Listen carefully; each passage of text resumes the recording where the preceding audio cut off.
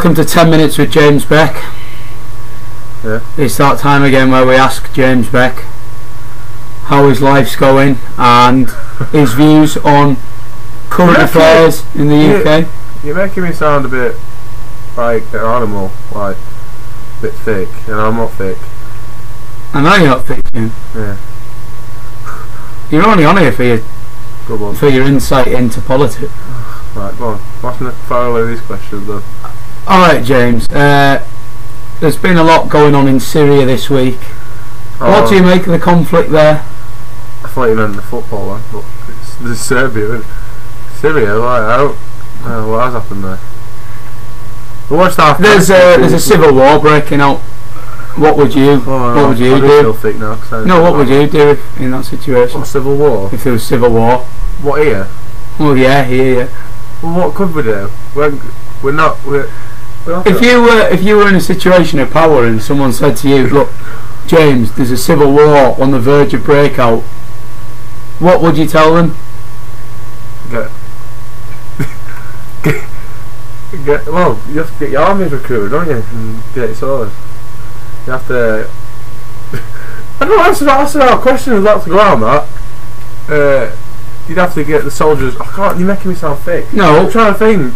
Yeah, I know it's a tough question to put you on the spot with. Yeah, go on. Well, do you want to think about that one and come back next week with it then? Why next week? Why? You said you want to think about it. Has this been a weekly thing? Well, we'll see how well it goes down with the public. I mean, might just be a one-off. Yeah, well, you've got to get your army sorted, haven't you? There's a civil war going on. I know you have to. Like, just get women involved as well. Like, how would you get women involved? In World War II, they can make guns and stuff, don't they? Well, what the civil? Do you know that's a bit backward, Jane? Oh yeah, it's a bit sexist. I'm sorry. I'm not anti-gay. But no, they can join. You're certainly not anti-gay. No, they can fight as well. But like, where's the civil war? Like, all right, James. Well, have you been watching any of the American presidential election race? Not really. Who do you want to be the next president? Obama. Obama. Yeah. Do you like Obama? I do. Yeah. Good looking lad. Good looking lad. What do you like about him the most? He's just a cool man, isn't he? He knows what he's doing, and he's better than George Bush. He was thick and didn't know what we were doing. Right, let's move on to sport. What's been your views on sport this week? What's the stories? The one that struck me most is the Serbia thing. The fighting and the racial abuse that Danny Rose suffered. And yeah, we were discussing this.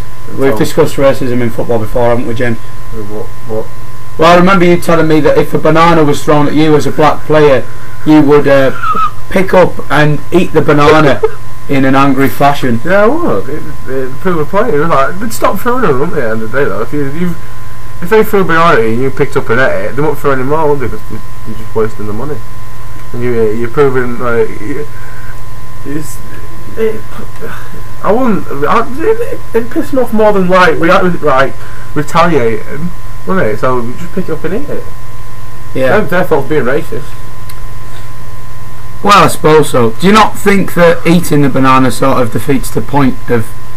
Well, everyone eats bananas. I know they're implying that the monkeys, but they're normal people at the end of the day. So if they eat the banana, they're just acting as a normal person would. What else do you do with a banana? They're not made to be thrown. My phone thing. Well, carry on. Right. Well, Leeds are playing tomorrow night. Oh yeah. At Hillsborough. What are you hoping for from there? Be a draw, but I'm hoping for 2-1 win. Youth's gonna score. We're wearing bright yellow socks as well. Luminous socks, which I never thought Leeds would be wearing, to be honest. But yeah, big hard game. Is this the first game they've played in the luminous socks? Yeah, with a black kit. But yeah. So you're hoping for a big start then? You've got a few followers on Twitter now. Nathan Orr's followed you. Big fan of Nathan Orr. Go on, son.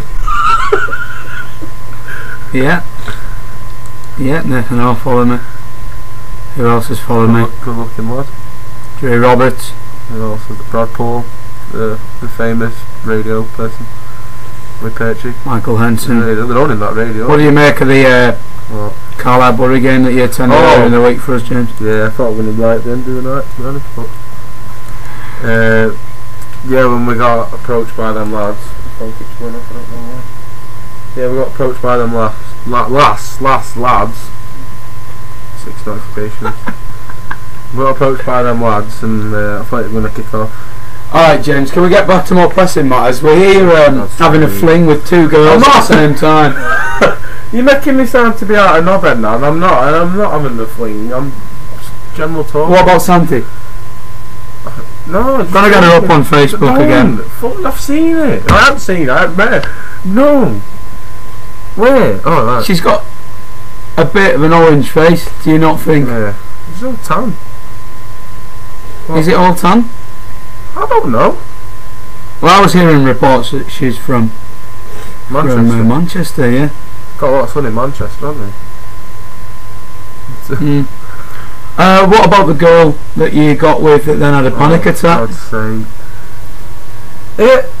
I think I'm not answering that.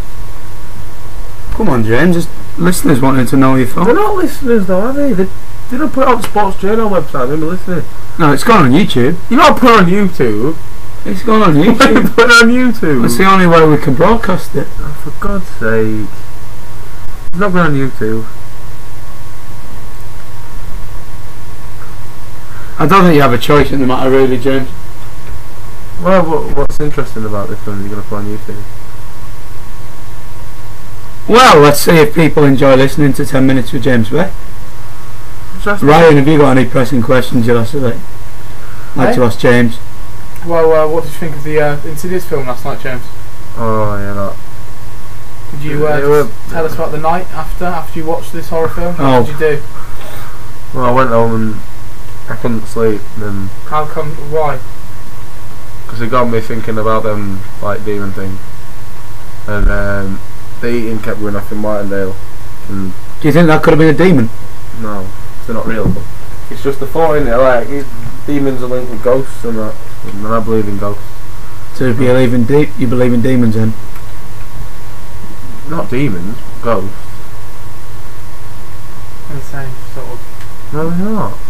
Demons are like they remind me of gargoyles. Do you think are a demon? And gargoyles are worse. No. Ghosts just like I don't know. What are you laughing for? Ghosts like remind me like a Casper. So what are you laughing for? No, because no. Ghosts like you can't have friendly ghosts because there's them people that like they see ghosts of like the family they've got. It's my fault. Like they see the family's died and they see it's like you can have protective ghosts. Whereas demons, they possess you and kill you. So it got me thinking like I wonder if anyone's ever got possessed before. And like you see like the exorcism films are like based on true stories. So and like some ghosts could possess you, I suppose. What the fuck is this? Oh man. What? So what would you give the film out of 5 stars? 3. From what I saw behind the pillar. But it made you think. You're busy texting those 2 birds, weren't you, James? What 2 birds? The one that had a panic attack and the one that likes breakfasts for 2. Yeah, James. Is it not true that Santi likes to put away? I don't know. I've never met the one. The equivalent of 2 fry-ups as a warm-up for tea. If anybody hears this, I'm sorry because these knobheads are making you sound like right knobheads. James, we get all our information from you. I never said anything. You said it all. He added it on Facebook and started talking to her, didn't he? Yeah, that's just to see what you were doing. James, you proclaimed to us on the bus, on the tram back, that you were about to shag her, but you couldn't be asked. No, I didn't know. You did, James. What the fuck? We're not on my phone. Have you got an answer to Syria yet or not? What do you think of the civil war?